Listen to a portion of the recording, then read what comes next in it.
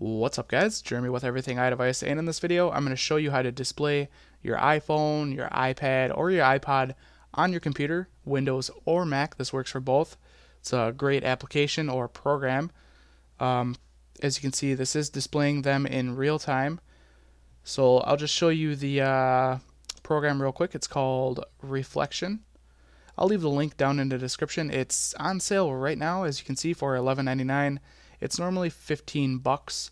So I actually got gypped out of this. I bought it like 2 weeks ago and I paid the 15, and then within 5 days it was on sale. Whatever, that's fine with me. It's still a great application and it's worth $15 if you ask me. Very cool. So we're gonna go ahead and we're gonna change the color of the iPhone. You can change that to white if you'd like. Also with the iPad as well, we can go ahead and change it to the white mini if that's what we're using. I do have that upstairs. I'm not actually using it though. I'm using my white regular iPad just like so. And this is just a very cool application. The way you open or enable it is just launch the program or app depending on what system you're on.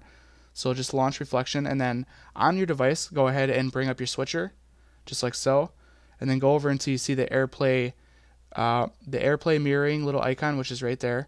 Go ahead and open that, and then you'll see your computer's name. Select that and then turn mirroring on, and then go ahead and click done. And that's all there is to it, really. Just a great program if you don't have a camera and this is what you'd like to use to do jailbreak tutorials or whatever it might be you want to show. You can also go full screen with it. I'll show you that real quick. Enter full screen just like that, and both devices do take up the whole screen. It looks really awesome.